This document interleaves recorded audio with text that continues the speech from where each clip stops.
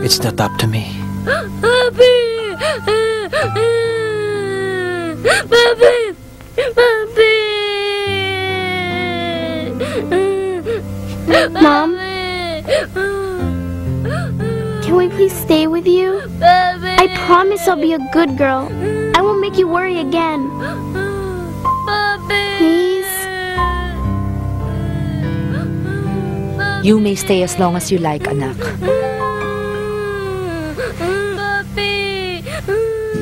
Papi!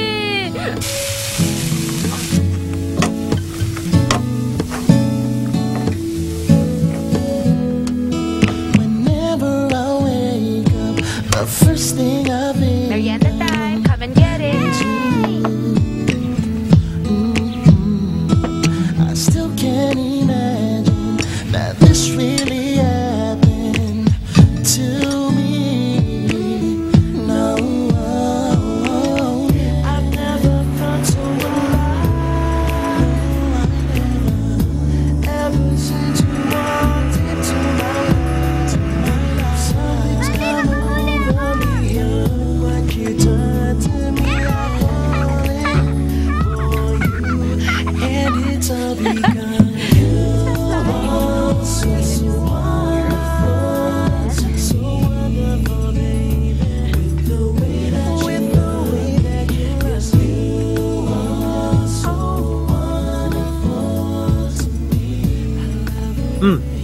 Hindi ka rin makatulog? Well, I have hot milk for you and peanut butter sandwich. Ang galing talaga ng memory mo. But, nakalimutan mong kumain ng saging kanina for your daily potassium requirement. Kita mo naman, ha? Kahit 4 years lang tayong kasal, we know each other quite well. Talaga? So, kilalang-kilala mo na pala ako. Of course. From the roots of your hair to the tips of your toes.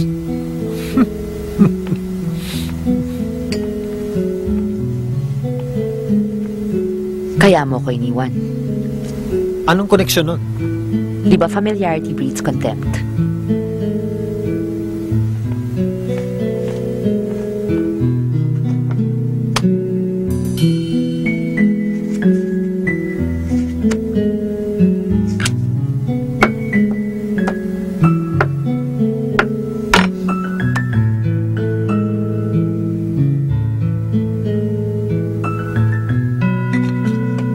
Alam mo, Dennis, you don't know me at all. Not at all.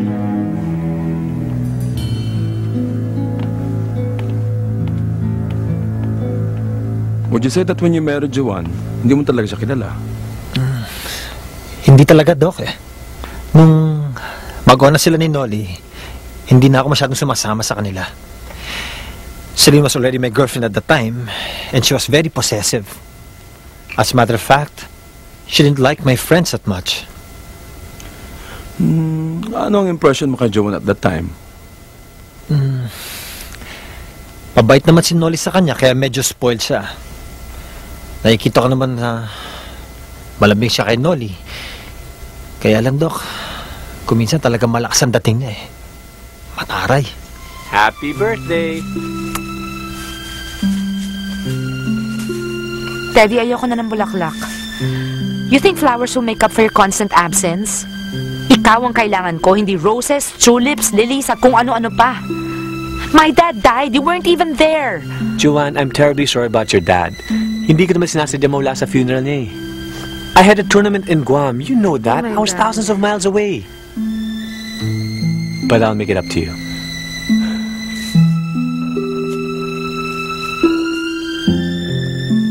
Joanne, will you be my wife?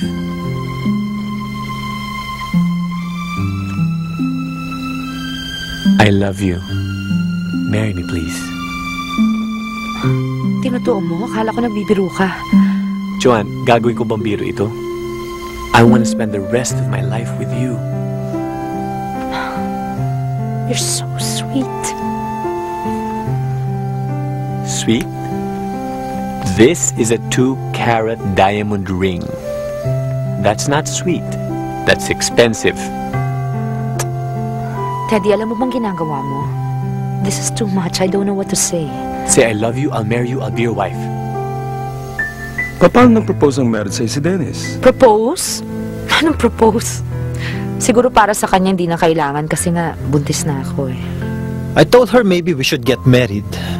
Total, magkakaanak na kami. Hindi pa proposal yon? Ano bang gusto niyang gawin ko? Bigyan ko siya ng sing-sing, lumuhod ako sa harap niya? In our case, that was unnecessary. Yes na? Going? Going? Going? Teka, sandali.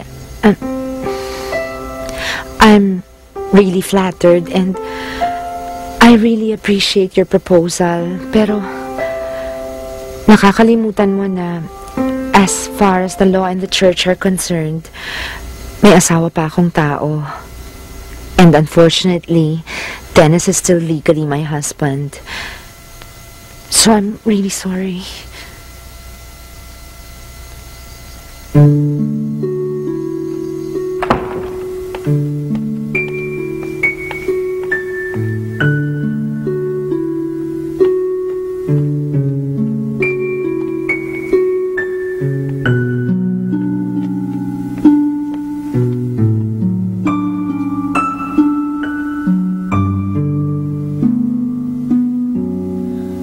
Belated happy birthday.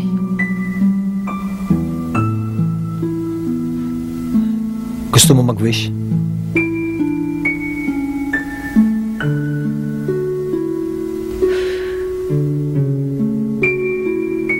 You remembered. Ikaw na nga nagsabi na maganda memory ko, di ba? Nakakatawa nga eh. Because the kids and I plan a surprise party for you. Pero kami na surprise ang hindi ka umuwi kanina. Sinurprise din kasi ako ni Teddy. Nakatulog na yung mga bata kahintay sa'yo. Ganito lang gawin natin. Let's just celebrate your birthday kapag may time ka na. Okay? Yeah, thanks. Happy birthday. Good night. Nagtataka, para bang nagbago ka. Hindi ka na katulad nung una. Makilala ka, may ngiti sa iyong mata, na para bang sa piling ko'y masaya. Hindi pala tunay ang pangako mo, na ko lamang ang mamahalin. Mayroong ibang nakahigit sa'kin, kung kaya't ako'y hindi mo na pinapansin. Ngayon'y paan Dennis, hindi ako naging mabuting ina. Hindi ako naging mabuting asawa. I'm a bad person, Dennis. I don't deserve my children. I don't deserve you. Dennis, ba't ba bumalik ka pa?